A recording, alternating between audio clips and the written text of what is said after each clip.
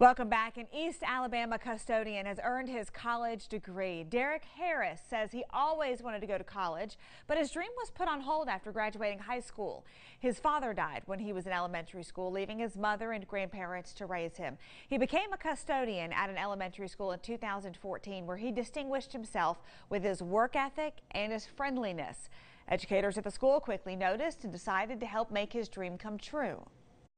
2 years ago, when I became principal, we hired Derek to be a special education paraprofessional, but he serves all of our kids. He has such a good nature with the children, such an encourager and a giver, and he is the epitome of if you see a need, fill a need. Harris continued working his full-time job while attending school at night. You can see he is loved there. He now plans to attend Auburn University at Montgomery, where he will study physical education, and he's accepted a job as an assistant PE teacher within the Opelika City School District. One of Disney's